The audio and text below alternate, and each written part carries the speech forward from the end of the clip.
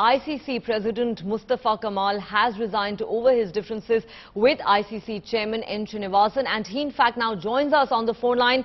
So thanks very much for speaking to NDTV. You've used some very strong words against N. Srinivasan. So what were the main reasons for you putting in your papers? I have never mentioned even the name of Srinivasan. Where from you got this name, I don't know. All right. This is my question to you. This is my question. Have I ever mentioned anywhere the name of Srinivasan? No. So you're saying you never mentioned his name, but can you tell us why exactly you resigned? Somebody has violated the Constitution, and as a protest to that, I've stepped down. I've stepped down, paving with the way so that the whole world they know the reason why I have stepped down. They will now unfold the truth. They will find out the truth why I have stepped down. That's it. Mr. Kamal, after the changes were effected in the ICC's constitution a couple of years back, was it mentioned that the president will continue to hand out trophies in case of such big ICC events, or the chairman would do so? Chairman, nowhere. It is mandatory. It is only a president's prerogative, and it is president's sole responsibility to hand over the trophies.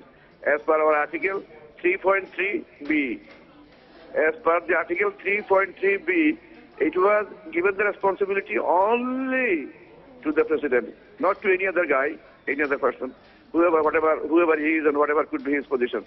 Sir, also you have mentioned in your interview previously that you wanted to expose certain elements within the ICC and their functioning. Could you be a bit more specific about that? What is that? Please. You have mentioned earlier, before leaving Australia, that you wanted to expose certain elements within the ICC. Could you be a little more specific about that? Who are these elements within the ICC and what exactly are they doing? No, I'm sure I'm not said like that. Maybe okay. It is misquoted. It is misquoted somewhere.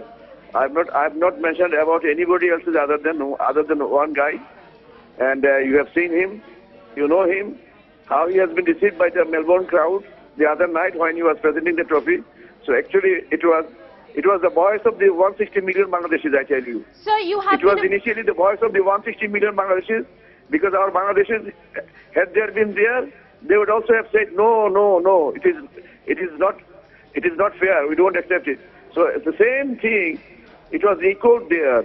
It was echoed there by the Melbourne crowd. And the Melbourne crowd was not only from Australia, it was the crowd of the whole world. So they have shown their anger, they have shown their frustration, and they have gone for truth. He tried to defend the cricket. He tried to bring in disrespect to the ICC, but he himself disrespected so you have been a very important member. Had to flee away from the ground. So you have been a very important member of the International Cricket Council for very long. Could you please tell us how have the functionings of ICC changed since the Constitution was amended in 2013? You see, you kindly follow the Constitution. It is better, because I don't have the Constitution readily with me. But how have things changed within the ICC? I mentioned only one clause, one article I have mentioned, which is about giving away the trophies of ICC events. That one I have told you. So you kindly you can browse it in the internet. You'll find it. And I understand, sir, we will browse the ICC constitution, but how have ICC's functionings changed ever since Mr. N. Srinivasan took over as the chairman? You see, ICC has its own rules, own regulations, own format, own constitution. ICC follow those things, and ICC is not a private limited company. ICC has it's a long standing, it has a huge reputation, it has a long history, outstanding history, I should say, glorious history of the past, moving forward cricket globally. So they are doing their job, because institution is different. And for one or two guys, institution cannot suffer. Now, unfortunately, we are passing through a transition period because it is now having a man, met with a man who has problem. He's a problematic person. I will not say more than that. I can't go beyond that. He's a problematic person to handle, and he himself does not know what he is up to. Sir, and he is a debatable character, and I don't think he's a man of sound mind, and he's in a position to comprehend things properly. It's my idea. That now he has run Indian Cricket Board. He's running now IPL. Indian people, you should know better than me. So one final question, the differences between you and Mr. Srinivasan has been brewing for a while. Apparently you also complained about certain contentious decisions during that match against India, and you were not heard by the ICC, and you had threatened to resign at that time. Did problems really start with that match? You see, about India, I have no complaints whatsoever. India is the best friend of us and mine, I tell you. It is not India, because as a president, you see, had it been Zimbabwe match, I would have said the same thing. Why technology was not used? Why this spider camera was not there? Why matches against India versus Bangladesh, your giant screen, ICC's own giant screen is showing India will win the match, Bangladesh will lose. How come? All these things, And I've never said that the umpires done anything wrong with the purpose or with the malicious intention. I said very categorically, they are also human beings. So errors of omission, could be there. But unfortunately, as the technology was not used properly, we were deprived of a competitive cricket, and we could not see a proper result. That was my point. I have not said a single word against anybody. No, never.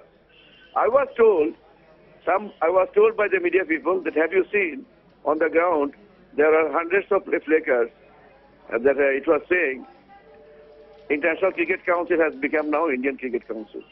So I replied like this. Exactly, I remember. I said, what you have seen on the ground, I have also seen the same thing in the ground. I was also there. Sir, since you say International Cricket Council... I am the president of ICC. I am not the president of Indian Cricket Council. If it happens like that, if ICC becomes Indian Cricket Council, in that case, I should immediately step down. I should immediately resign. That point I have said very categorically. So it does not mean I have said. I have said that it has become Indian Cricket Council. Why should I say like that? It was the people, it was the supporters, out of anger and out of despair, out of frustration, they put all these banners into the ground. Since you claim that the International Cricket Council has become the Indian Cricket Council, is that the reason justice was denied to Bangladesh? Is that what you're claiming? I have never said like that. Why don't you understand what I am saying? It was, so there are many banners, placards inside the ground saying like that. Then they asked me, have you seen that now Indian Cricket Council and ICC has become the same? I said, I am the president of International Cricket Council, not Indian Cricket Council. If it becomes same body, or transforms to be the same body, in that case I should resign immediately, because I am the president of ICC, I am not the president of Indian Cricket Council. So does it mean that I say that it has become Indian Cricket Council? No way. None in the whole world can prove it, that I said like that. Impossible. Thank you very much, Mr. Mustafa Kamal, for talking to us.